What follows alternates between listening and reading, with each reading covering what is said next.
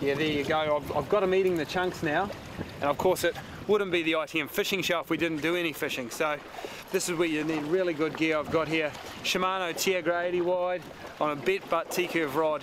Now it's a hydrothermal piston drag that you really need for good drag performance. I think it's all very well and good going about the gear all the time. I mean, it's not all about the gear, obviously, as you know.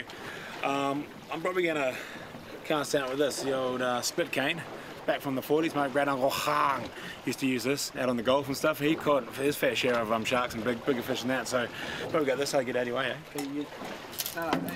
Are you sure, mate? Because like, I've got this gear here. How's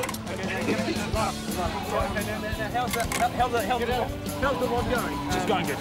Just going to reel it. Give it a run a little.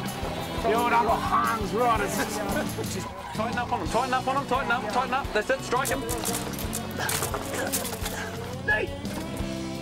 You got him? We got him. I think we got him. Because normally it's not a good idea, of course, to bring fish into the boat, but we haven't actually been doing everything copybook today. We'll have to give an invoice for this, actually, man.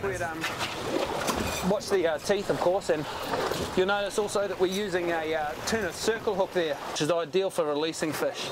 So what we're probably going to do here is we're going to tag him and then release him into this ice box here. No, into the ocean. Yeah, kind of what we're doing. Oh, right out there. He's all untangled, hardy creature, and he will swim away to fight another day. Beautiful ocean predator. Away you go, buddy. Good on you.